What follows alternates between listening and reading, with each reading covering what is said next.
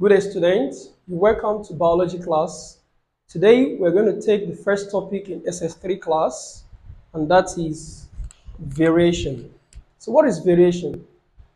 From the word variation, you can say variation is the difference that occurs among organisms of same species.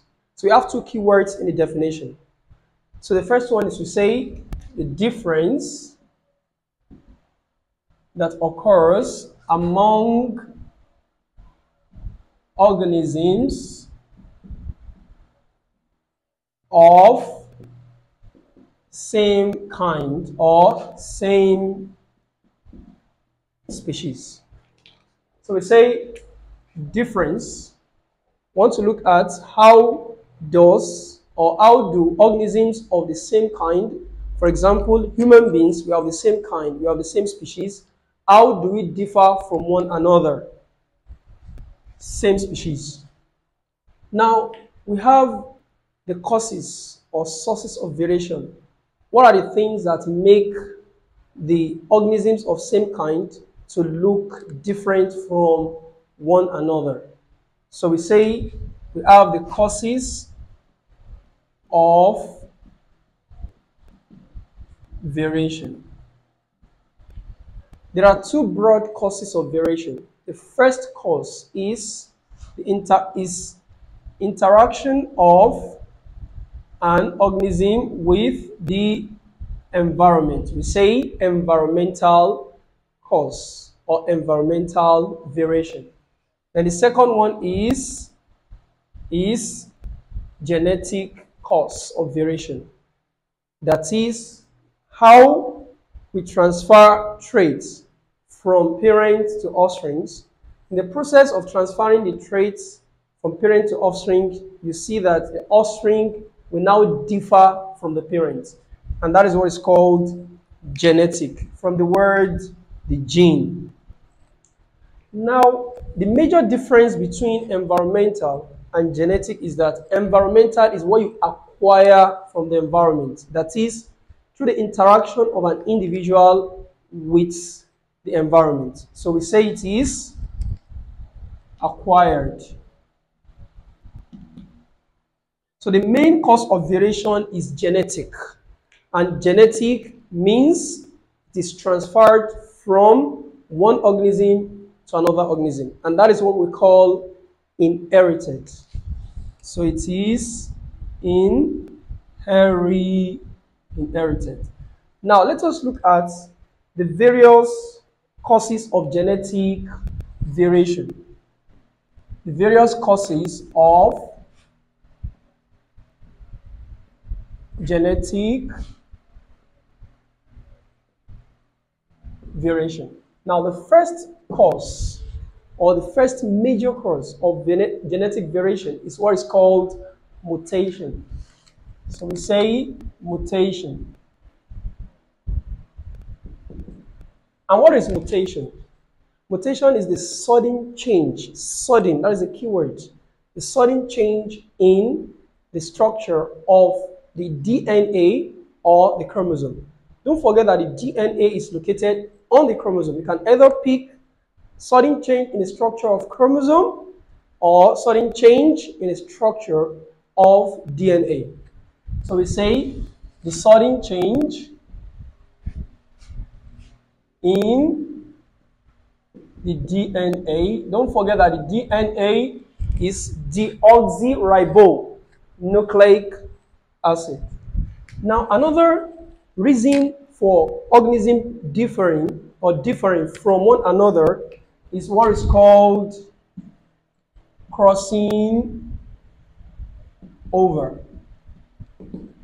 And crossing over means we are exchanging genetic material between chromosomes that are alike. Let me repeat. We are exchanging genetic materials between chromosomes that are alike. And those chromosomes that are alike are called homologous chromosomes. So we can define crossing over as the exchange or the recombination of genes between homologous chromosomes. Okay, we say the exchange of gene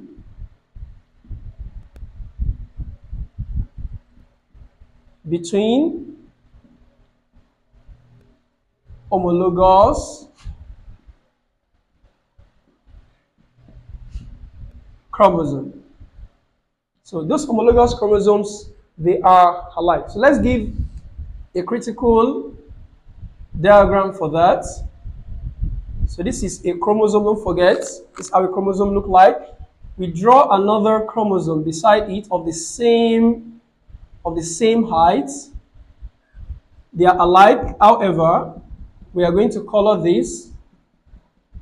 Okay, we color this. Then we color this. So this is black, this is white. They are homologous because they have the same height.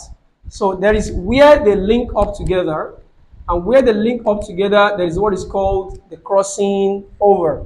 So let's highlight it here. We have the crossing over.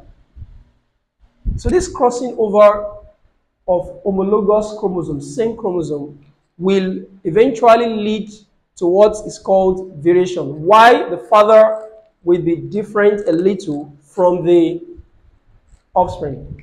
Now the third, and don't forget that this crossing over, please take note of this, it occurs during meiosis. Meiosis, you have done that in your SS2, and you refer back to my video on meiosis. So we say during meiosis. So we are going to see this in the past question as we treat the past question. So number 3, we have what is called independent assortment of chromosome. Independent assortment of chromosomes simply means rearrangement, or we say random rearrangement of chromosome. So, and this occurs during meiosis also. It occurs during meiosis. So we can see how meiosis is leading to what is called variation. The first one is crossing over during meiosis, and the second one is independent assortment during meiosis. And don't forget that meiosis is a cell division in which a parent gives rise to half the number of chromosomes. Again, meiosis is a cell division in which the parent gives rise to half the number of chromosomes. This is the parent and offspring. You can see that parent is giving rise to half. That is, this is one offspring and another offspring. So the offspring is having an N, the parent is having 2N. Another offspring is having an N, the parent is having 2N. So the offspring is having half of the number, that's N, of chromosome of the parents. So let us continue on the reason we are having variation. So the last one I'm going to give to you for your exam's sake is what is called the gene flow. From the word flow, that is to move from one place to another. Gene flow is the transfer of gene from one population to another population. Again, gene flow is the what? The transfer of gene from one population into a new population. So when a new gene enters into another population, it is going to give rise to offspring or organisms that differ from one another. However, they are of the same kind. Goodbye. We'll meet in the next class.